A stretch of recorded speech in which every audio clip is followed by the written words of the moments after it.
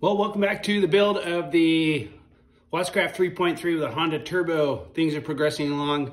It is, what is today? Tuesday morning, and got a little bit done yesterday. It didn't seem like a whole lot, but in the scheme of things, it actually was a pretty productive day.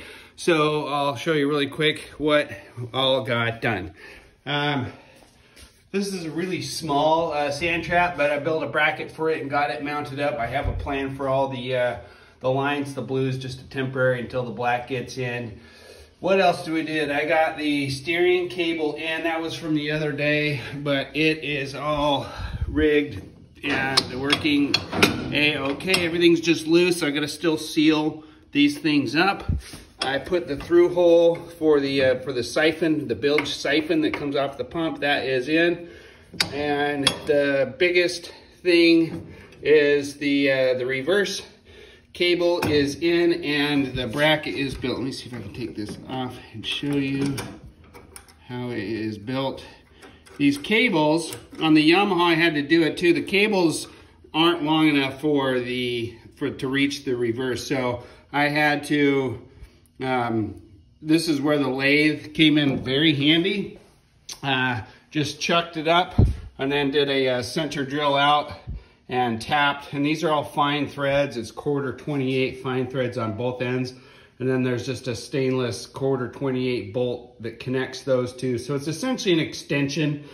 And the Yamaha are longer, but this is what this one came to. So way I did is I did this end first, connected it to the reverse gate, and then figured out how long you want to do that. So these things are, I red Loctited that thing on, so it's not going to come off. And then this side will have a jam nut too. But the bigger part of this project is the actual reverse gate itself. Like I said, the Honda, it comes attached to the skid plate or ride plate, whatever you want to call it.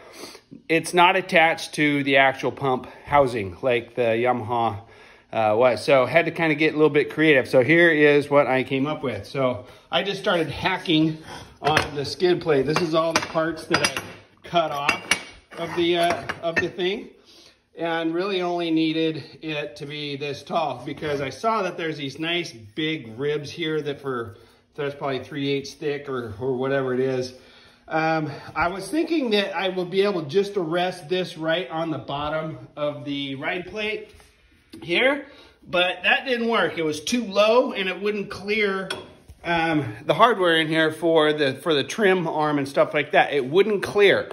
So I propped it up in there until I got everything working right. Well, you can see this is how high right there I had to prop that thing up. So put some spacers underneath it until everything actuated right. The steering cleared, that trim nozzle arm cleared, everything, and then full throw steering left and right with the bucket up and down. Got that all set, and then just made some brackets. Right now I just got 2 bolts. I might do 4, and this is kind of cool. I'll show you how this thing goes in.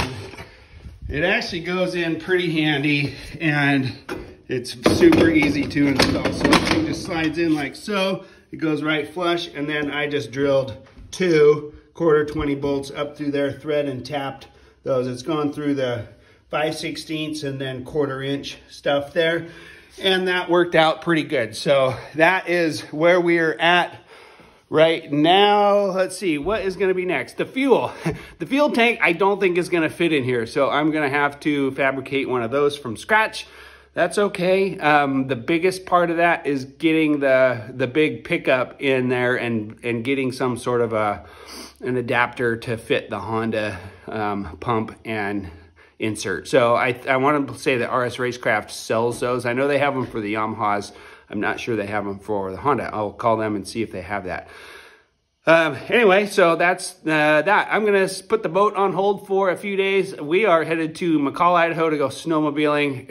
I dread even saying this. It's my 50th birthday on Thursday, so we rented a house and we're going to go sledding. So stand by for a quick sled video here probably tomorrow. I got a quick mod I got to do to it today before we hit the road.